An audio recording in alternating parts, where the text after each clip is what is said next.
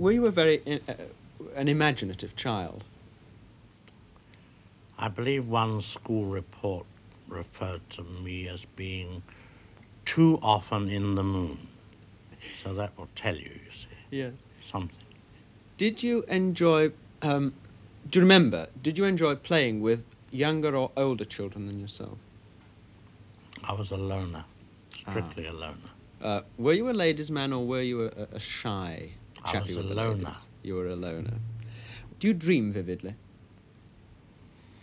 Reasonably so. Yes, I think that's almost the basis of one's work, is the making of nightmares with as much realism as you can. Just as in a dream, it is extremely vivid. After all, when you're on your way to the gallows in the dream, it is so vivid that you're glad when you wake up. Have you ever studied, seriously that is, psychological textbooks? No. No. Well, I was present a year or so ago at a group therapy meeting at a mental hospital where doctors and patients alike, I'm afraid, tore Psycho to shreds and said that in their opinion it had set back the cause of mental health several years. How do you answer critics who say things like this?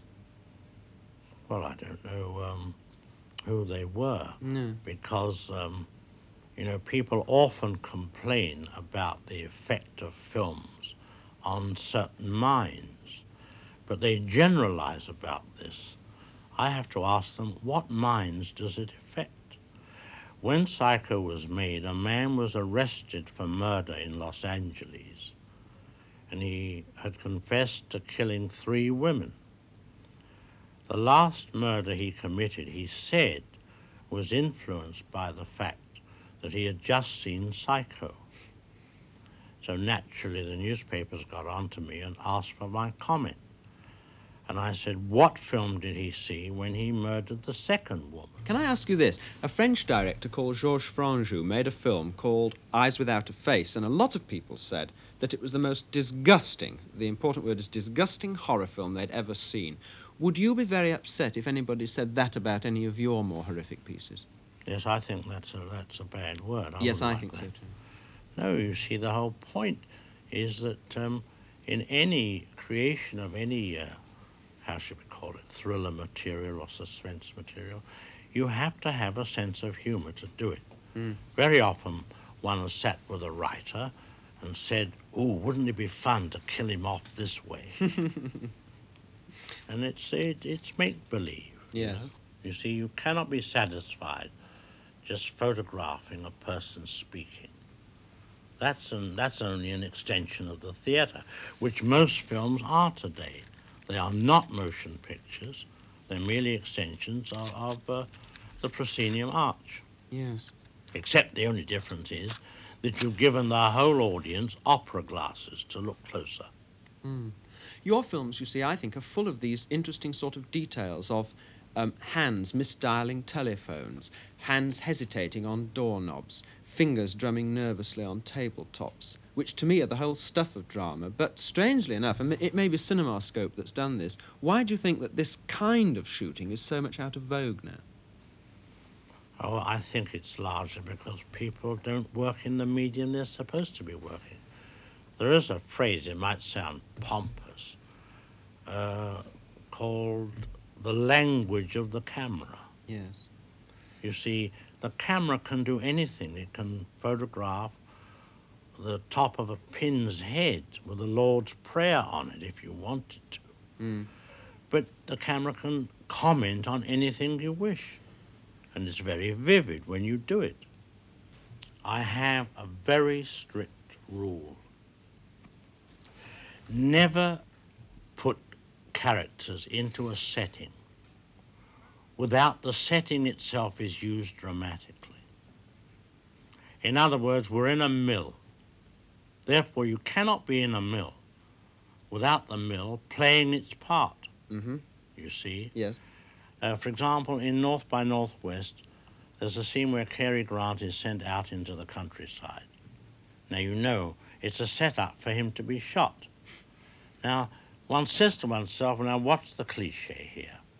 He'll go out, he'll be sent to the corner of the street at night, stand under a lamp. The cobbles will be washed by recent rains. A cat will slither along the wall and a face will peer from a window. This is the cliche, but you're setting up a mood of atmosphere which I think destroys the audience's anticipation. Right. It's a normal method of creating a scary atmosphere. Yes, Now yes. I said I won't do that. I will start with nothing. A prairie country, not a tree, not a house in sight, just a roadway.